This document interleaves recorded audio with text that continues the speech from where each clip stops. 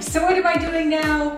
This is ridiculous because like I don't have anything better to do. It's like 3 days before my wedding. We weren't doing anything to this kitchen until probably this winter. Mark thinks I'm ridiculous, but I am ridiculous. And I have to make coffee in this room, so I have to make it look somewhat presentable. So these walls, like I've said a million times, are so messed up. They're so wavy, like, ooh, it goes in, it goes out, blah, blah, blah. The ceilings are nowhere close to being even, level, nothing. Could I have done a chalk line on this? I could have, but I didn't. And that's just the way I like it. I am taking stencils and I'm putting them up here. I'm using this, whatever this stuff is, dry decks, spackling stuff. It goes on pink. That way I know when it's dry. Just taping it up there, slapping it on. Actually, it's kind of tedious because I got to make sure all the little, because you know, of course I picked out a stencil that has all these intricate little things in it. Because why wouldn't I do that?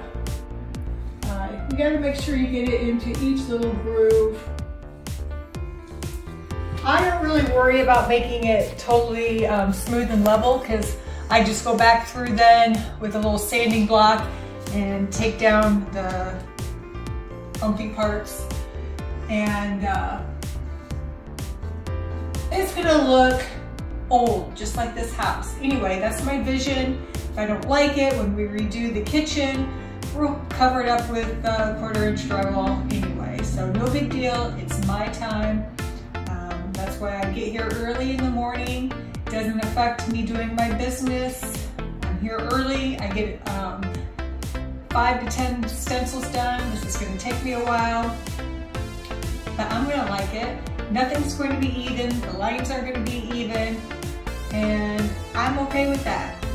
When I'm done, my vision right now, which could change a million times, is to paint this all a kind of a antique gold, because I'm going to get door handles for the cabinets that I painted in gold. So I'm going to do an antique gold here on the ceiling, and then I will go in with some like black wax and give it some depth. Anyway, that's my vision for today. That could change 2 hours from now, but I'm excited and I'm liking it. So hopefully the final product will be just how I envision. That may be a week or two before I get it done, but we will be sure to keep you updated. Anyway, hold on. We're gonna take this off so you can see. I have to finish this first.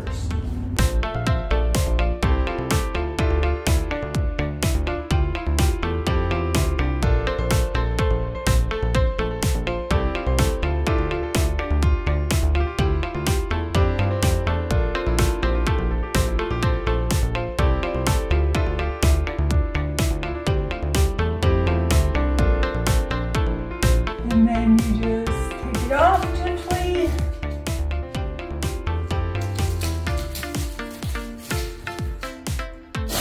And voila!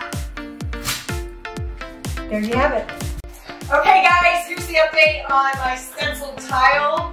I finally finished it today. Yes, I know it's been a hot minute, probably about a month. But, I mean, I did get married and all that in between. So I'm going to cut myself a break. Plus, you can only do so many tiles at a time, because you can't go over a wet one with a new one, and you have to tape it down. So I use, you can see it still on the wall, I use painter's tape to tape down my stencil to the ceiling. And let me give you some pointers here. Number one, don't be such an idiot time. Number two, use painter's tape. That's what I use to attach it. If you can't reuse it, like you have to use new sheets, every new piece of tape every single time, because it gets all nasty. It won't stick. Second thing is get several stencils. You'll want them, you'll appreciate them, because as you start to expand out, you can put more tiles up and do more at a time. You're still limited, because again, you try to do one and it's going to well. But also, you have to keep this stencil somewhat clean. So after about 3 times of using it, you have to wash it off because, I don't know, this isn't a good one, but here's one. You can see here your joint compound or whatever you're using. It's all built up on here and it impacts the little holes and therefore impacts your stencil. So you do have to keep that clean. But as you can see, it is all done. When you, once you get all the stencils done and it's dry, you have to take a little hand sander and just, not a hand sander, a sanding block, you know, $3 little sanding blocks, and wipe it down, wipe down the texture that is all bumpy. So you want some way of smooth surface. If you look over here, these are the last 2 I did today. I don't know if you can see how they're still bumpy because they're actually still drying. Now once they're dry, I will take that little sanding block and knock that down. Okay, so here's the next step. I know it's going to look ridiculous right now, okay? I'm going in with the black paint. Kind of takes away from the look of the stencil. Well, we're not stopping there because after I paint it all black and it looks like poo, I am going to go in with a chip brush with a silver metallic. I like to use the chip brush. I feel like I have more control. I know you go to Menards, they try to sell you this roller. I think the roller sucks. I really like the chip brush. I love the look that it gets. When you're painting it black, I like dark colors underneath my metallic because I feel like it makes the metallic pop a little bit more. The chip brush just allows you to have more control and really enhance the color. So that's what I'm doing. I'm painting it a solid black, then I will go in with the chip brush with a metallic silver. And then at this point, again, it could change. It's already changed. You see, I started thinking I was going to do a coppery gold. And, I changed my mind on that. So, what I am going to do is black base with the silver metallic, and then I think I will then go in with a little bit of gold on the exposed part. I don't know. We'll see the change. That will keep me updated.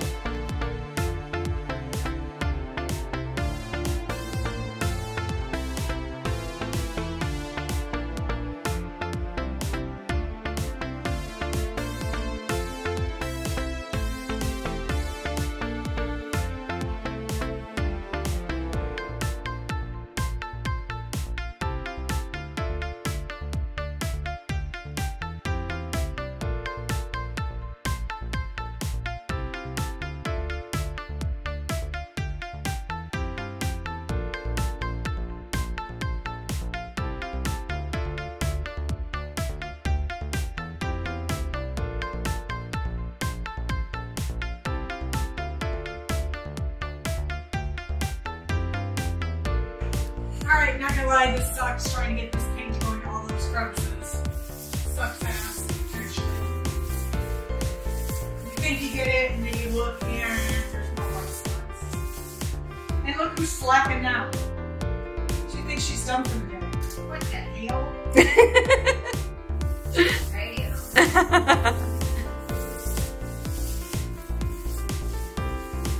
I'll get this baby painted today, oh yeah!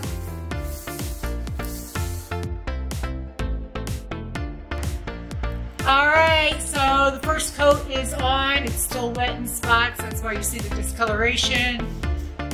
But first coat on, it's kind of a booger because you gotta try to get into all those little crevices, and I had to roll it different directions, and go back in with a paintbrush. But it looks good. Now we'll be doing the silver.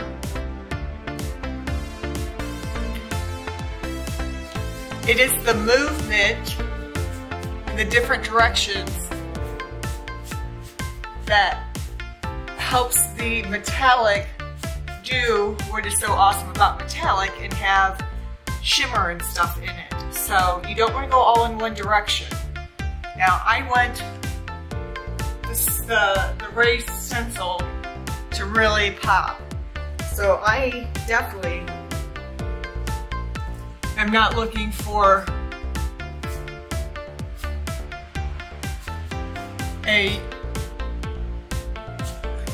heavy coverage. So I just keep swiping. It's kind of an X movement that I'm doing. And you can't keep going over your paint. Let it dry and go back. Don't keep going back over it. Okay, so I'm videoing this and trying to work at the same time, so it makes it a little bit harder. But again, so here's my metallic paint. Chip brush.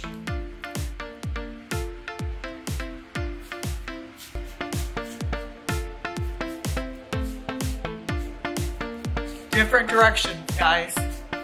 See, I'm just kind of randomly doing X's, and it's going to look heavier in spots.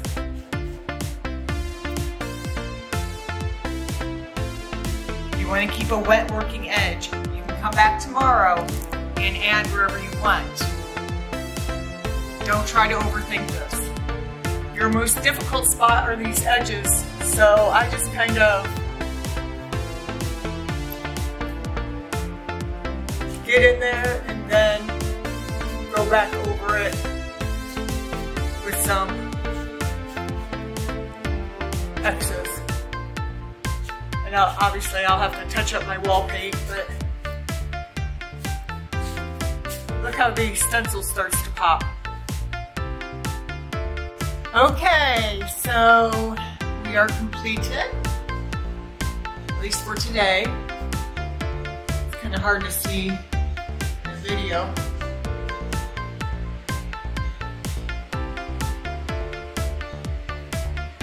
It looks really good. I guess you have to see it in person.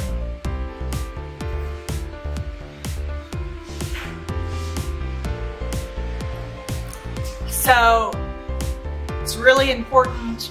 Like, I've got some areas in here that I have to touch up, but you cannot do this. Don't be tempted to go back through this. Let this paint dry for a day, and then tomorrow I'll come in and I'll touch up wherever I want, wherever I see fit. But you can't keep working this metallic paint. You do it and you move on, and then you wait a day, and then you can make any changes, any additions if you want to add some more. Which honestly, there may be a few spots that I want to, but I don't think I'm going to. I'm probably still going to go in with a little bit of gold. I know I keep trying to tell myself not to, because that gold will be a pain in the game. But it seems to be what I like to do.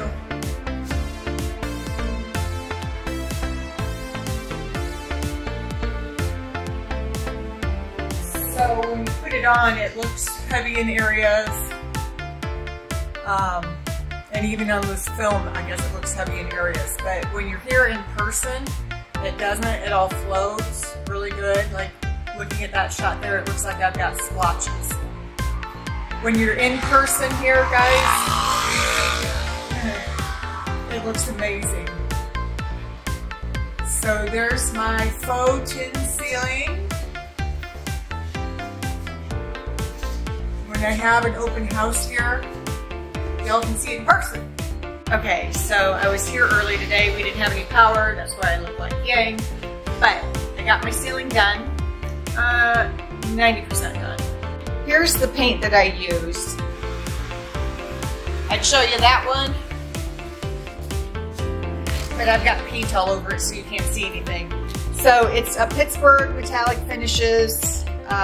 This is the silver. I also have gold. I absolutely love this paint. I've used it in numerous areas. You ideally want to use a flat base paint as your undercoat. I tend to go for heavier ones. I guess it depends on what kind of metallic that you use, what color. And they will recommend that you use a roller. They have a special roller, and I will tell you, I tried that in the living room here against my...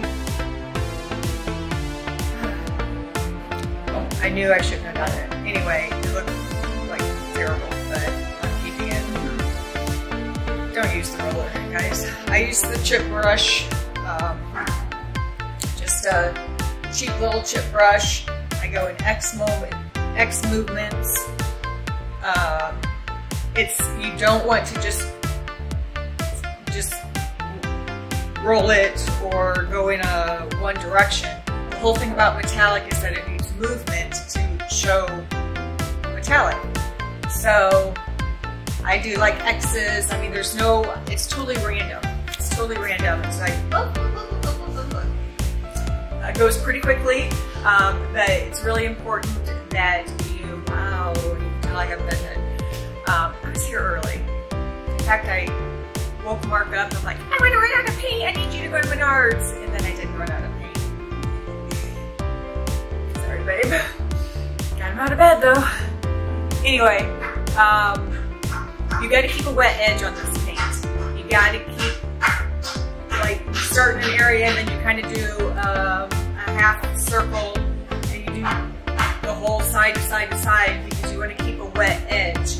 And once you've done it, keep going, don't stop, don't go back. Don't go back and try to touch up areas because it affects the metallic paint. Wait till tomorrow.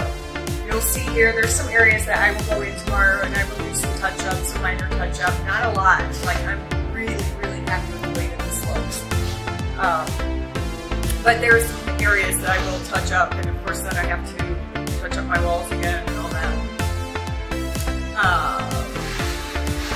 But I'm so excited! Yay!